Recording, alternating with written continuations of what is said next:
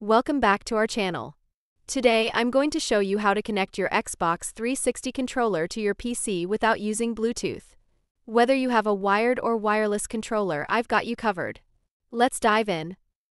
Before we begin, it's important to note that Xbox 360 controllers do not support Bluetooth connectivity. They use a proprietary 2.4 GHz wireless protocol, which means standard Bluetooth adapters won't work. If you have a wired Xbox 360 controller, connecting it to your PC is straightforward. 1. Plug and play. Simply plug the USB connector of your wired controller into an available USB port on your PC. 2. Driver installation.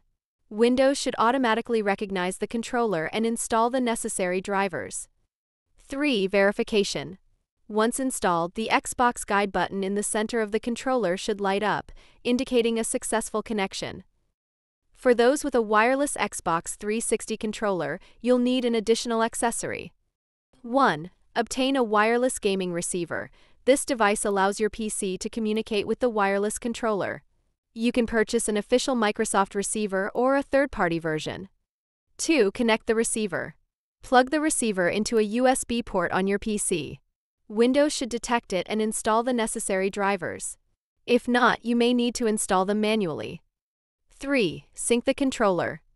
Press the sync button on the receiver, a light will start flashing.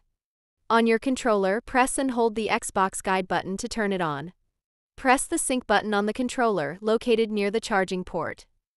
The lights on both the receiver and controller will flash and then remain solid, indicating a successful connection. If you prefer not to purchase a receiver, consider these alternatives. Upgrade to a newer controller.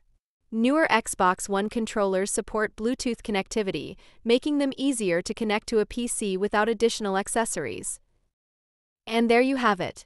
If you found this tutorial helpful, please give it a thumbs up, subscribe for more gaming tips, and leave any questions or comments below.